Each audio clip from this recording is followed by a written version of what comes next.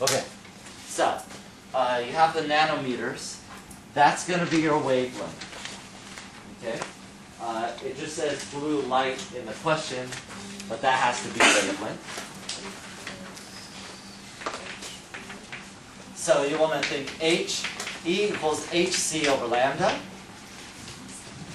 And so energy is h. This number is given on your exam, minus 34 joule seconds. C is 2.9979 times 10 to the minus, plus 8 meters per second. And then lambda, make sure you convert this. If you want to do this in one step or two, you can. But 450 nanometers, it has to be in meters because this is an SI units only sort of equation.